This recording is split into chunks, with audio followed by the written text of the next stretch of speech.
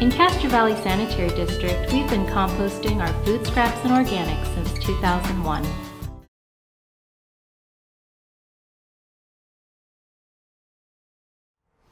Now, using the same peaches we did before with the skins taken off, we're going to put them on a board and fan them out. What fanning out means cutting through, not all the way through, but just like this. That way you can push it and makes a really nice, almost starburst presentation. I'll do that with the second one as well. Now, the important part whenever you're bruleeing something, which is what we're going to be doing now using a blowtorch, is that your product has to be extremely dry. Otherwise, when you put the sugar on, it'll start seeping out into a juice and making a syrup. And we don't want a syrup, we want the sugar to stay as sugar on top of the wet fruit. I'm going to move this to another plate so my board doesn't burn when I'm bruleeing. And so what we're going to do now that our fruit is dry, is put on a really thick layer of sugar. That way when we brulee it, it'll keep making a really hard crust. And all chefs are a little crazy in the kitchen, so I bought myself a mini blowtorch. And now let's brulee these babies up. Start on a fairly low to medium setting, and we just want to first begin melting the sugar. Once the sugar melts on top, then we begin the caramelization. You see how first on this one I had to melt it before we started getting the color?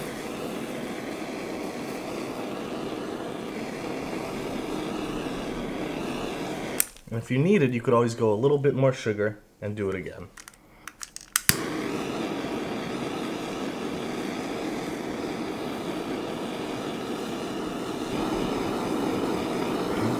There we go. Now the sugar is a really nice crisp on top, while underneath we get a really juicy peach.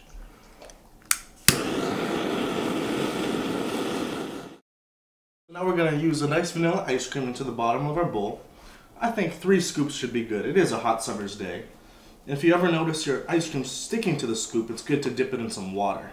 That'll help loosen it all up.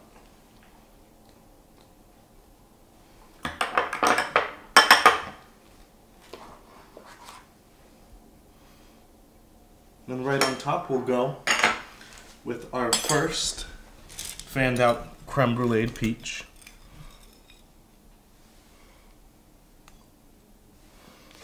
Then I also have some cake crumbs we could put around the side.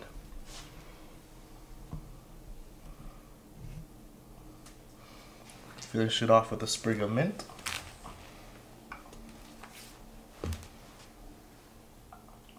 And that's our done ice cream dish.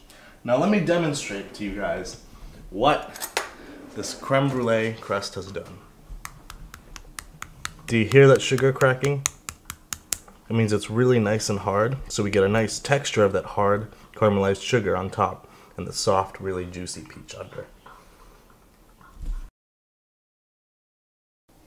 Welcome back to the final episode of CVTV's Peach episode. Now, what we're going to be doing here is creating a peach-infused cocktail. First, we're going to be taking some balsamic vinegar and reducing that to reduction and lining that at the bottom of our martini glass. Then we're going to be muddling, which means smashing some peaches with some basil and some ice, and finally some really good bourbon. So first, we're going to be making a balsamic reduction.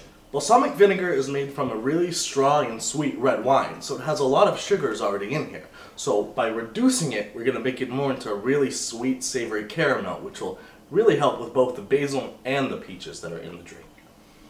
So in here I'm going to put only about a 1/4 cup, and we want it to be reduced to about an 1/8 cup. We probably won't end up using all of this reduction, but it's good on anything that you have laying around the house. Fish, chicken, potatoes, everything.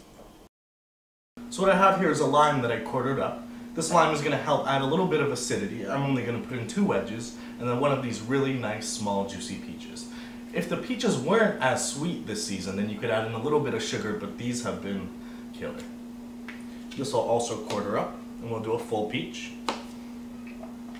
Now I have 2 or 3 pieces of ice just to chill the whole thing down. We don't want to water the drink down too much by adding too much ice, but a little will help cool it. And then some pieces of basil. I'm going to do, I think, 3-4 leaves, and I'm just going to tear them once.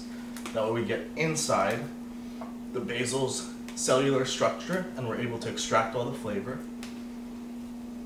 And what muddling is smashing everything together. So next we're going to add in our bourbon and help infuse that bourbon with the flavors of the basil, the lime, and the peach. We have about an ounce and a half of bourbon here. That's a shot and a half. If you're being crazy and having a party, feel free to go a little more. And now we just muddle it. I'm using a rolling pin because I don't need anything else. Sometimes the best tools are the improvised tools in the kitchen. And this is just enough to get the basil pounded into the peach. The peach will be pureed a little bit at this point. And that's perfect. So now that our balsamic glaze is done, we have a really thick reduced syrup. And if you want to save yourself the $10 from going to a bar, then you can make this drink at home and impress your friend. We're going to take the balsamic glaze in a spoon and start creating a spiral formation starting from the outside of the glass working in. Now hopefully this is going to create one continuous line, but even if you have separate drops, it'll still look just as good and just as fancy.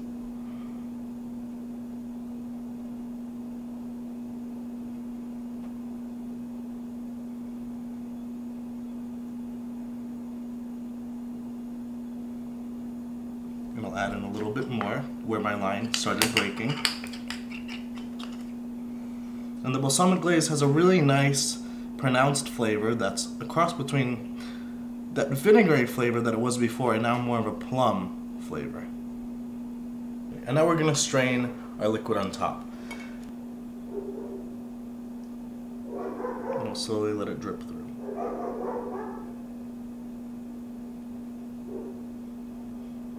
And now we're going to keep pouring our peach liquid through. If it's too thick, you could always add a little bit more of the delicious bourbon or a little bit of peach juice, something to thin it out. But try to avoid water. Simple syrup, which is a mixture of 1 part water to 1 part sugar, sometimes helps also.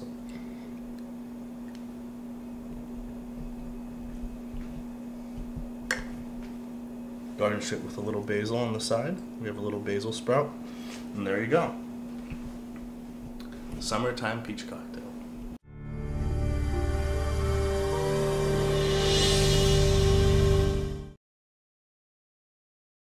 In Castro Valley Sanitary District, we've been composting our food scraps and organics since 2001.